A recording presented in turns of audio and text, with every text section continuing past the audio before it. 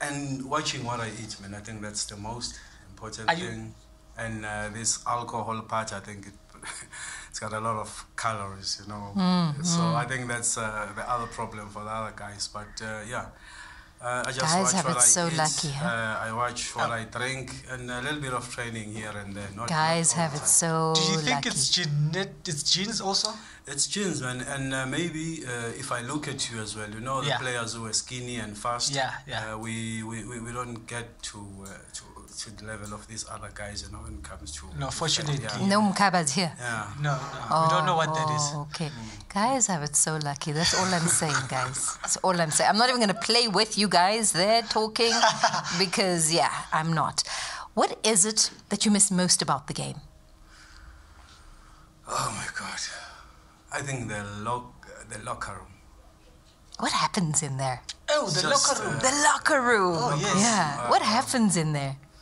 Because I'm the person who likes to laugh. I think that was my time with the guys where I enjoyed myself. You know, just before the game, there was so much fun and laughter in the locker room. So I think that's the most thing I miss. Because I don't really miss training. So, you don't miss camps either, right? I don't miss camps. I don't even like hotels anymore. I don't like flying. I don't like driving. I don't. Yeah, you've had it. Football has you've had it a lot for me. That's what I tell her, that, you know, we're tired of hotels. Like that hotel lifestyle. It's not. It's not a novelty anymore. Yeah, because we lived in hotels, you know, and for so long. You know, if I'm away somewhere, I can even sleep at my friend's house because I really hate hotels. Yeah. What memory does it bring back? Just that because when I'm there, I usually that night I will be on that you know, thinking stage, you know, preparing for the game. So I think it brings back that, you know, getting into the zone, the mental side. Yeah. So that's why I hate being there. It brings me a lot of memories. Anxiety, maybe? I can chill when I'm in the hotel. Yeah, I can imagine. I can imagine. Sbu, when which team did you start playing for professionally, for that matter? That's like, African Wanderers. Yes. African Wanderers with Kumlani, you remember there was like a thing about you guys, a partnership. No, that's when we came through, just the team coming through, no one knew anything about us. And we just started scoring, man, a huge number of goals. I think we were top 3 strikers. Yeah. And it was not normal, you know, for the PSL. We were beating teams like Pirates. I remember we beat Pirates 4-3 in Orlando. That was huge for these young boys just running around like crazy. I remember taking Kevin Lane to the corner and you know, scoring the goal. It's just exciting, you know. We really miss that, you know, because of our development structures. Now we don't get to you know, to welcome guys like that, you know, guys who are just going to bring fire from the township, from the school football, and that's the topic for another day. But I mean, our football, somehow grassroots is spoiled. I don't know, because of maybe we made it look easy. Yeah. Was it easy? Football is difficult, he knows. It's so difficult. It takes a lot out of your body. I remember my training growing up was really crazy, and now having a son, you say any sport but football? I'm not sure if I want him to play. That was our next question, I guess. Because of what it took for me to get there, I'm not sure. I mean, I would let him go play for teams like FC Copenhagen, but my boy is not going to go through what I went through. Locally, you wouldn't want him to play? Yeah. I get it. I don't think so. When you know what we went through, it was too hard. Have you introduced him to the sport? Does he know what his dad did and played? He knows now. He's young. He's only 8. He's still running around with the football. He loves football, basketball, swimming. So for now, it's just... and you're channeling it. You're like, yes, go swim. Yeah, yes, go play basketball. I want him to relax and choose the sport for himself. You know? And if it is football? If it's football, then we need to go to work. But I'm going to let him understand that this is not going to be... This is hard work. Yeah. I guess, do you feel like you sacrifice your life? You sacrifice your life for football because nothing else can exist other than football. Every player that I know, every person that I've met through this game tells me the same, that this was my life. Yeah. I remember, it turns out that way, you know. We love the sport so much that we give everything, yeah. There was a player in the Bafana camp, I remember, him leaving earlier than the rest of everybody. And as he came to greet, and I was like, and you get special treatment to leave camp. And he was like, my son was born a few hours ago, and so I am going to meet my wife, my partner, at the hospital. And then I just stood back and I was just like, why did this guy not leave earlier? Like, why didn't we via that hotel, the hospital, to drop him off, you know? And as he left, like, my heart ached a little bit, you know? It ached for a momentous occasion in his life. And he's playing Ghana. It's crazy, man, because your life tends to be, you know, disturbed, I think, in a big way. I mean, a lot of big things that has happened growing up, like losing my parents. I couldn't be there in time because I was in Europe. So I lost my father. I was gonna play my first game for Bafana Bafana. I lost my father on Friday. Wow. We had a World Cup qualifier on Saturday. He decided that I mustn't be told because he didn't want me to be disturbed for the match. He already knew that I was going to come in as a sub. I don't know how, but yeah. My mother, I was going to play my first game in Germany. That's when I had the news. I came back to South Africa. So yeah, that's the life you live when you have to come back. You know, bury your loved one, your parent, your loved ones, and then go back to work. It's tough. It's tough. I'm actually It just was going to ask tough. you. It was very tough with my mom because I couldn't play football. I think for 3-4 months. I went back to Germany, and I asked the coach that no, I want to go home. I couldn't hold the ball. I couldn't for like 4 months. And the team they went all the way down. They were almost relegated. You know, I always want to ask people, especially that played, you know, of course you were seniors to us. You played in Europe, you played in Germany, like you've mentioned. You played in Denmark, which I've been once actually, for trials, Brøndby, by the way. Yeah. Now, I want to know from you, someone who's been through it, what do you see that is, what's changed? And I'm talking about football in general, development, more especially for us South Africans.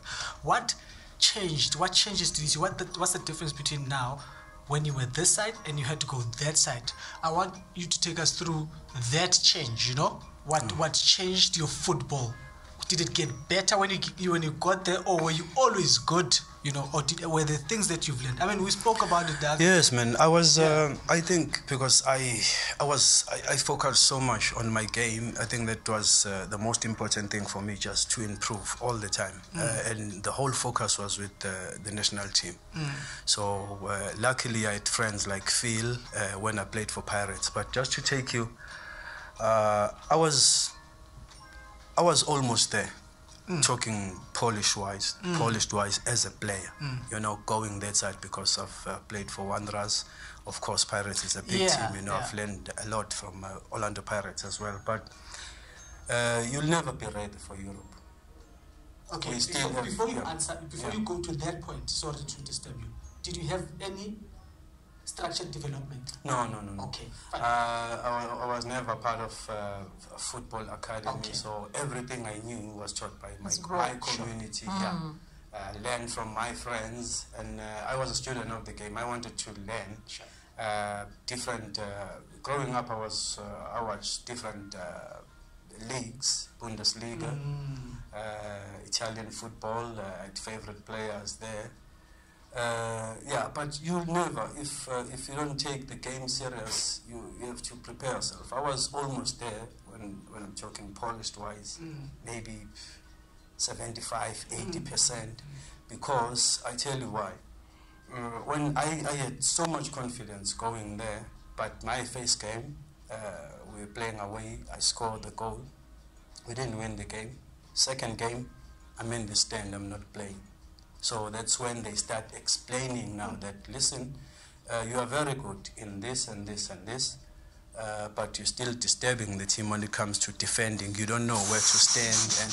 And by then, I've already played for Orlando Pirates. And you think you are there. I'm thinking that, I'm the man. I've arrived. Yeah, I'm going to be the main man here. I'm going to score goals. They put me in the stand. Said, listen, we have a lot to teach you. You see, those small things, that's what our boys need.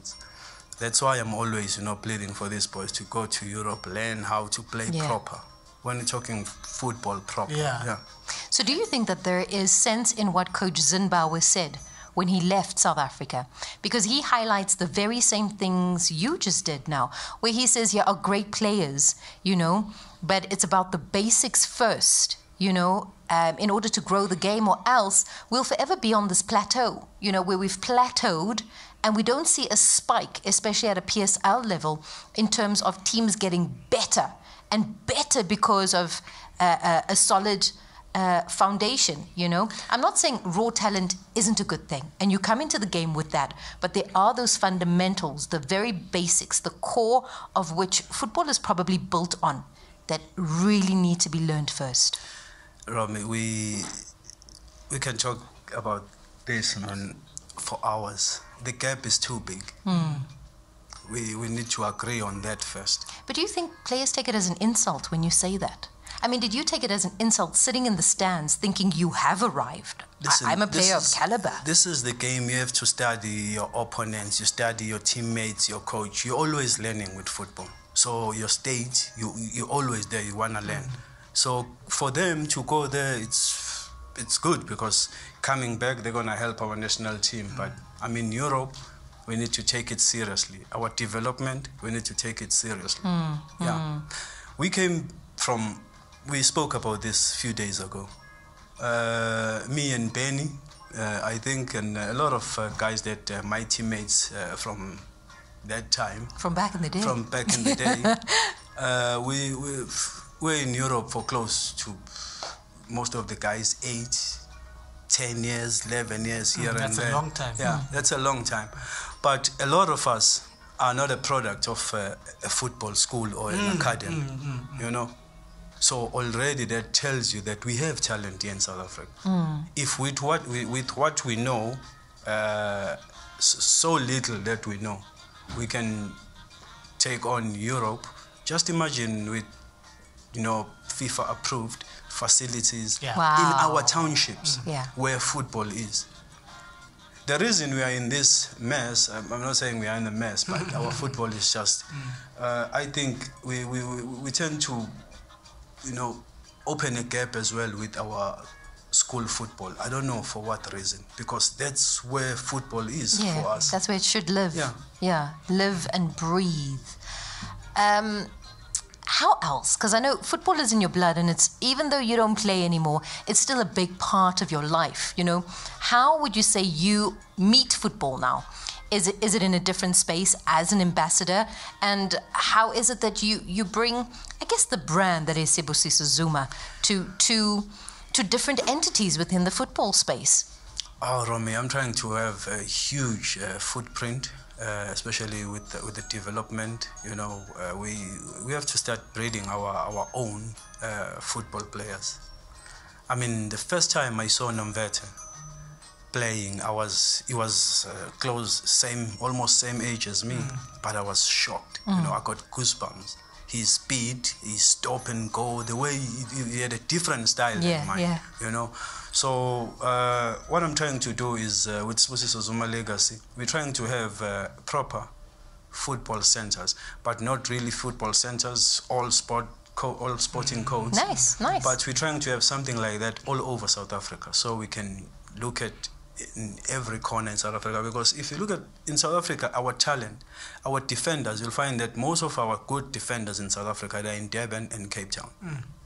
Why? So look at our football like that. The skill, most of the skill is around in the townships and Joburgs.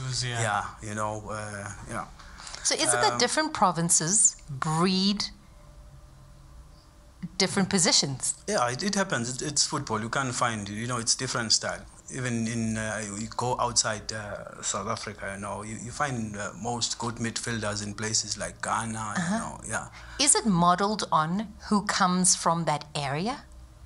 Because I'm just thinking, Abedi McCarthy comes from Cape Town. If you take a look at the Cape Flats and you mentioned defense comes from there, I'm thinking of a Rushen de Rieck, for example, who comes from a Bishop Blavis, plays for Mamelodi Sundowns, but that's not quite the position that Benny might have assumed, So is it based on the stars? What is it based on? I'm quite intrigued by that fact. We don't know until we start, placing these developments in these areas. Because as soon as we have FIFA-approved facilities in our townships, where our boys can just walk, train in a proper turf, that's what we need. Usually our boys, when they have to leave now, they have to go for places like Bundesliga, Europe. You find that he's still working on his touch. That's what you do on a grassroots development. Yeah. Young, very young. Yes. Your touch, your turns, everything. I want to shift a little bit to you as a brand now, Smuda. I know you with MTN 8 as well, you know, ambassador of MTN 8. But just before that one, there's that logo of yours with the overhead key. Yeah. How's that going? Is it your brand? It's the whole legacy. Yeah. The whole legacy was built around that logo because it's something real. We took a picture and we made it a logo. Who decided? How did you decide? I decided. Oh, okay. I decided to do that because they decided to put a number 10 on the stadium outside. Yeah. And then that's in Copenhagen. Yeah. And then do you know the logo, Romy? Yeah. Yes, I do. Oh, okay. I do. And then a few months later, I had that monument that people have been talking about. Outside parking. Then I decided to use it as a logo. This is something that I'm really proud of. Yeah. It's huge because it opens doors, for my brothers and sisters that side. And I'm hoping a lot of kids from South Africa gonna follow Luther to Denmark and other areas, because of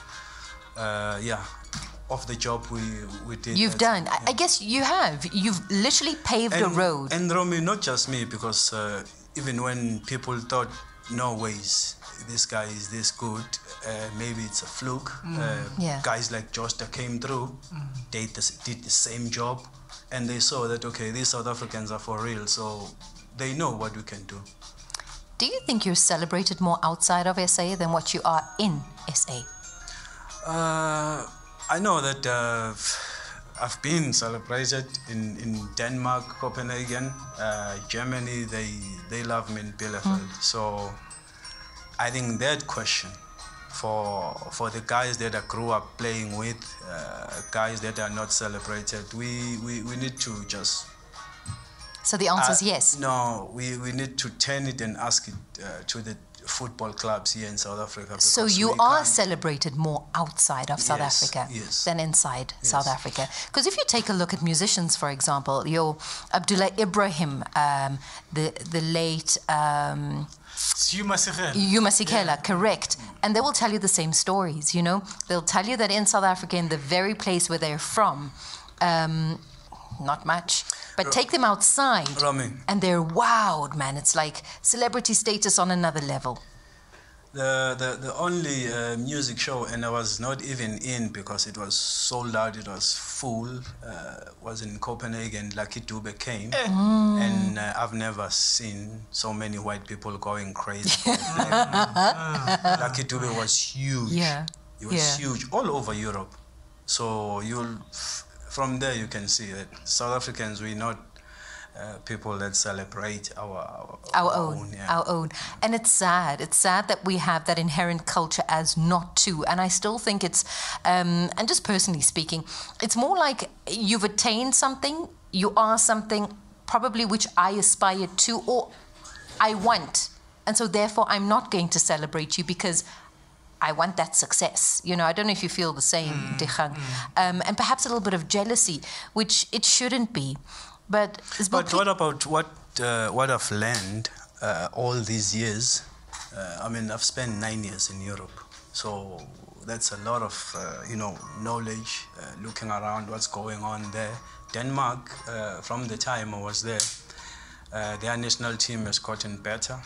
They have more players in England, and I've watched them develop, starting their development. You know. They started by telling their fans, everyone in Denmark, said, listen, we're going to start building now, so you don't have to ask questions. They taught them how to support their national team. So I think our fans need that as well. We need to teach them how to support our national team. Yeah. You can't just talk anyhow with the player because he plays for the national team or the coach. There's a way to do these things. So I think we need to start there. But yeah. I know that there's no better place than home because I love traveling, but my favorite is really coming through customs and I'm at home, you know, and somebody says, sharp, you know, and I'm just like, That's why we're here as well. That's why we're back in South. It's my question that I want to ask you. I mean, if it is that you're celebrated there, you're respected there, they know the caliber of person and player you are, why come home and set up the legacy here? I mean, because there is no other place. There is no other place like home. Even when I was playing, when I was top there, I couldn't wait for December to come so I can be down in Durban with my family. Eating pap. Eating pap and meat.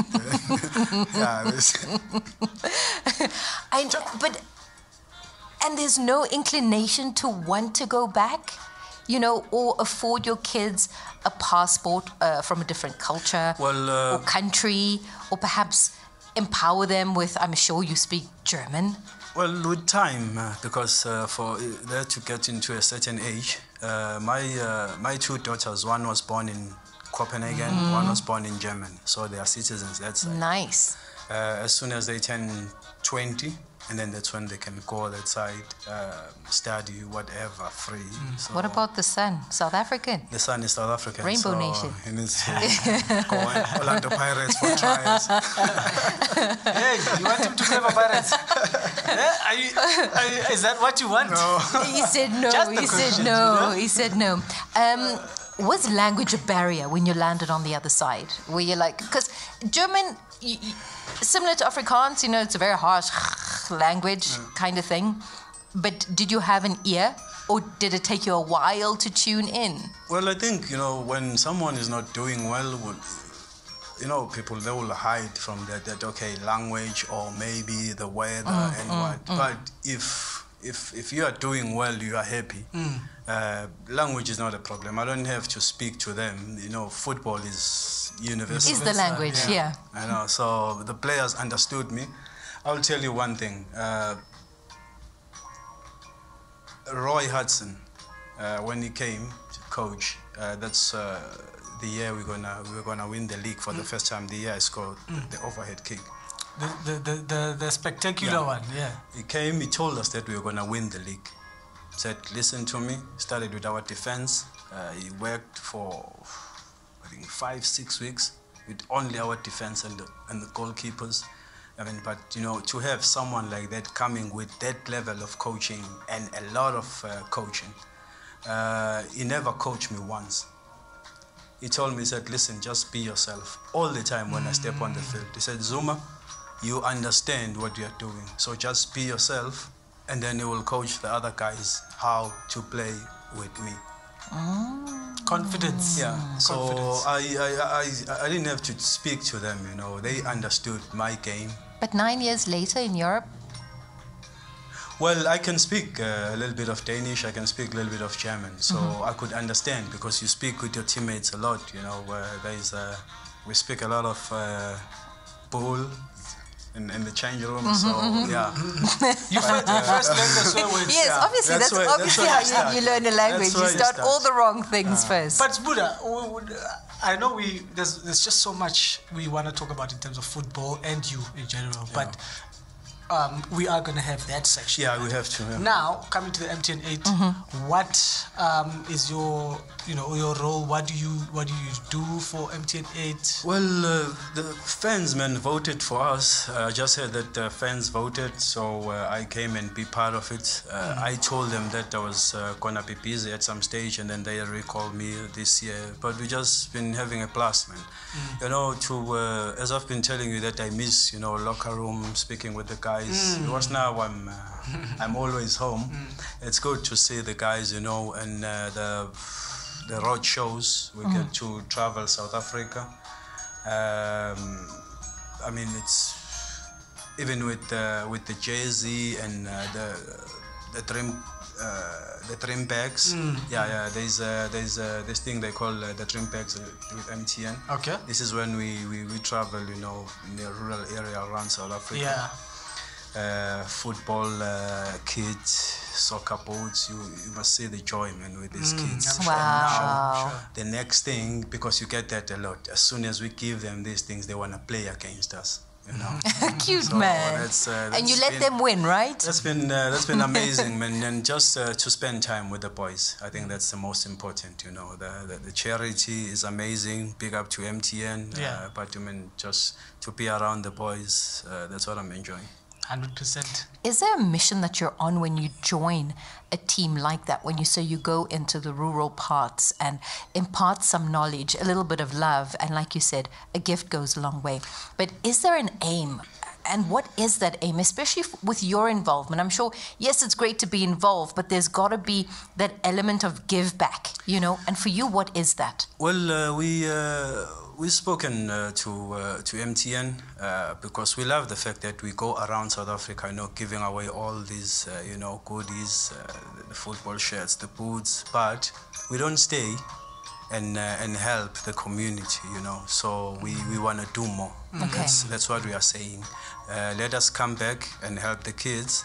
In a greater way. Yeah, perhaps a more way. sustainable way. Yeah, sure. Yeah. That's what we're talking about right now. So the talks are going great because just leaving the jerseys and the boots doesn't help. Yeah.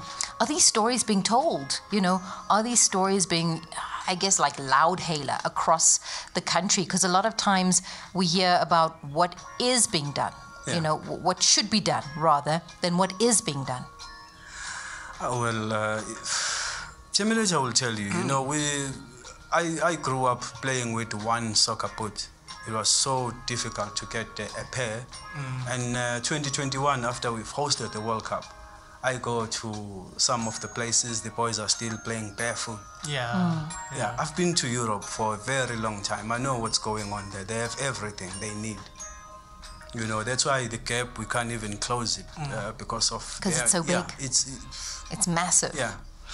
So it's something that has bothered us, as legends. We sit around and talk. It needs to change. I mean, our boys need, better chance as well. Let's give him a proper chance as well. Do you still play with the legends? I've never played with the legends. You haven't? Socially. Yeah, because especially Why? I haven't got time because I don't know who's who, what is going on with the legends team. Yeah. I mean, with us, when Konabo Doctor, Konabo, the other legends, Yeah. the guys that have organized. I think there's a team, the legends team. Yeah, so until last month, I got a phone call, and then they said they were gonna call me. There is a game coming for the legends. Yeah. I think that is South Africa now. So for the first time, I might be part of it. You know what? Before the Bafana game starts, we should have the legends. Yeah. Remember they used to have that? The Legends used to be like the opener. Yeah. They should bring that back. But I guess there's also COVID, Okay, which kind of threw a spanner in the works. Oh, even before, I don't think we had a team because I asked Doctor a long time ago, I said, do we have a team? He was not sure as well. And I heard that he was part of the setup. I was fortunate to speak to Luther Matthias when he was here in South Africa, I think last year. He's the one in Germany who's in charge of all the legends team. So he's in charge. Are you there also there? No. But I'm talking about they have a system like that in Germany. Okay. You know, That works. that works. Yeah, that works. And he's in charge of a huge pool. I think he's got about 30-something teams. But I think that is the discrepancy where we draw that parallel again. From a grassroots level in South Africa to overseas, what is being done? It's massive. You take a look at the legends being organized there, whereas here, the legends are not even organized, you know? It's the gap he was talking about. And we do need to bridge that gap.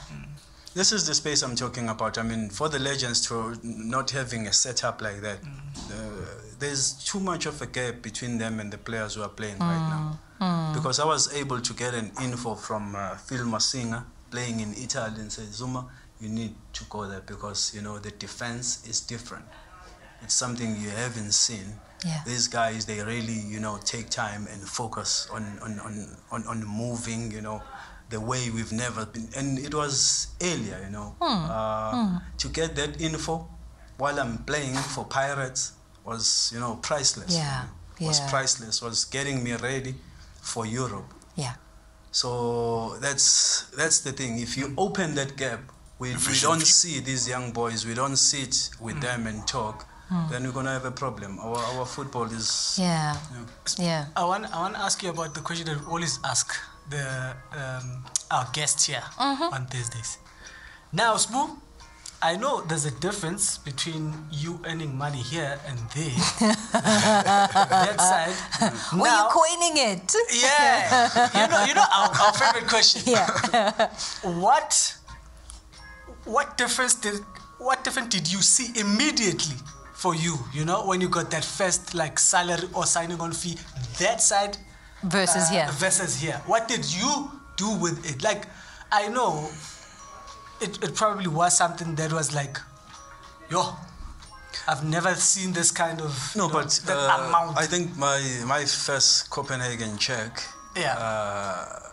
it was so big, and I was really big. Like how big? Were you shocked?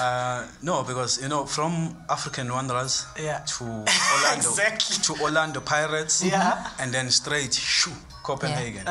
And then now with my first check, I can afford to buy my mother a house. I mean, straight. Wow. But I couldn't do that with the years that I've played for Pirates. You know, so it was big. That's a different. Wait, but in numbers, how big? Yeah, in numbers it was huge. It was Pirates. How much? It was a long time ago. Yeah, but how much? Roughly how much? How much? I think from Pirates, that time I just signed a new contract. Ivan was so lucky because I just signed, and then I got that opportunity. FC Copenhagen really wanted me, so you signed with Pirates for how much? Yeah, I signed. I think I was gonna get when the new contract starts. I was gonna get, I think, 30,000 for Pirates. Yeah, for Pirates, 30,000 a month. Okay, sharp. Then you shoot on over. On fee, Then I don't think I was even getting that 30 yet. Wanderers was too small, maybe. How much? Wanderers, I think we got about 500 rands. What? No way. What? Something like that. And I was driving from Hammersdale to Durban, so it was not enough to take me from school to training. Luckily, African Wanderers boss was he was staying in my township. So, he was on the side. So I can get to training. So from that, man, I think I went straight to about maybe 250. Hold on. She's thinking shoes, heels. Huh? How many heels then? How many I could have like an entire wardrobe of shoes on its own. I know. Wow. Just imagine it. Imagine. In your account. Imagine. Plus now it shows up on your phone, isn't it? You get a notice. Heaven, man. Heaven. So now what you want to do is you want to win your games so you can get bonuses and stuff. But see, money is a motivator. Money is definitely a motivator. I have no more questions. Let's say goodbye. It is.